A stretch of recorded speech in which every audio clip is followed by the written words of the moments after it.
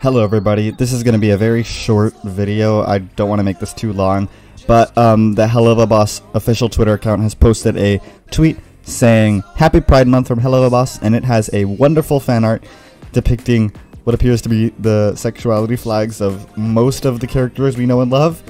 And this is very cool because it's confirmation about, hey, because I know that for a lot of characters there's been tons of speculation about, hey, are they this, are they that? And now that we finally know, this is a wonderful gift this Pride Month from the HELLUVA Boss crew, as they have confirmed a lot of the sexualities of, like I said, many of the characters we know and love. Blitz, we already knew he was pan, and it's amazing to see him showing that side of him. We love it. He is naked in the car, that's something I didn't notice, but hey, it's his life, he can do what he wants. Moxxie and Millie. Well, we knew Moxxie was bisexual for quite a long time now, so it's no surprise to see him with that flag.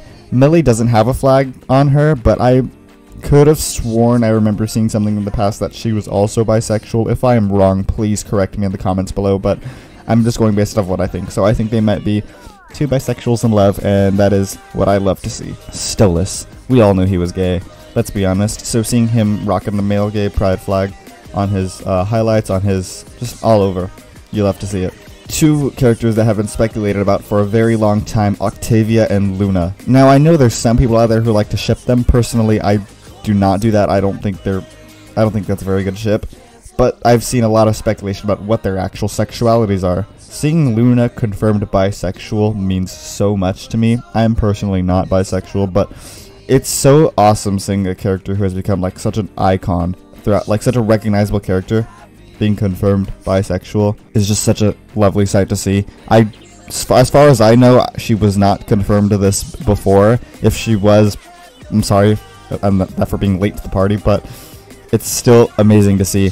And of course, Octavia rocking the asexual flag on her shirt. Octavia has always been one of my favorite characters in the series ever since she was first introduced in, I believe, episode 2. Seeing her finally be able to show her pride is wonderful. Moving over to Sally Mae, we all knew she was transgender. She is an icon, and now we can see her rocking the lesbian flag.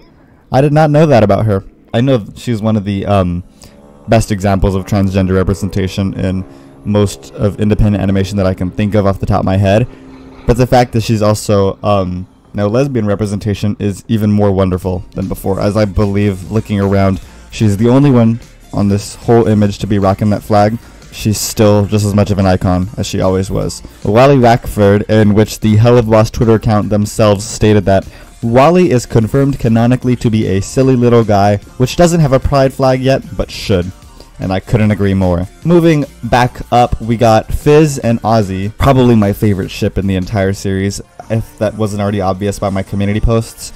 Fizz is rocking the gay pride flag, and we love him for that. And Ozzy is rocking the pan pride flag on his hat and the ribbons coming out of this hat. Beelzebub, canonically pansexual.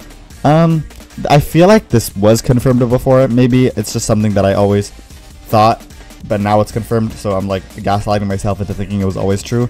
But even if this is the first time we really heard of it, that is amazing. Personally, seeing a character as beloved as her within the same sexuality as me is something that makes me so overjoyed it's hard to put into words. Not only that, but Verosika, one of the main characters of the previous episode of HELLUVA Boss, is also canonically pansexual. That is something that makes me so overjoyed, like I said, and I know I might just sound like I'm repeating myself a lot, but hey, it's something I love to talk about. Moving over to the right, we have two more pansexual characters, Barbie Wire and Chaz. I feel like Chaz's doesn't really come as a surprise, considering how he always acted, especially in the X's and O's episode. Barbie's, I guess, comes as a little bit more of a surprise. Maybe it's just maybe it runs in the family, because Blitz is too, but hey, you never know. Mammon being asexual is something that definitely surprised me.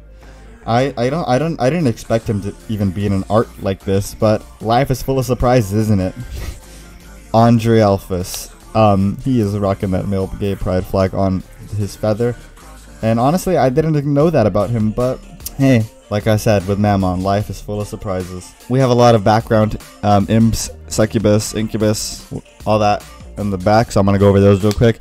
There's two incubuses on the left. Both of them have the pan flag One of them has it on their belt, the other one has it on the highlights of their hair. There's the one transgender imp we saw in episode 8, right below them, kind of. He has a trans flag tank top. There is also Dennis in the back. I can't really tell if he has a specific pride flag like around him. I can just tell he has the regular rainbow flag. There's another imp, I believe, in the back with the trans flag wrapped around their waist. And last but not least, there is 2 succubi with pan flags. One of them has it on their shirt, and one of them has it as like a little pattern on their skirt. And you cannot forget Alessio in the back, which I didn't expect to see him there. It's hard to tell if he has a flag on him. Maybe he does, but it's very hard to see. Let me know in the comments below if you were able to make out anything on that. And yeah, that's really all I wanted to talk about today. Thank you so much for watching this video. If there's anything I missed, or if there's anything you would like to add on to in the comments below, please let me know, and please remember to keep all discussion about this respectful. We don't tolerate bigots on this channel, basically. And yeah, don't forget to like and subscribe. See you in the next video. Goodbye!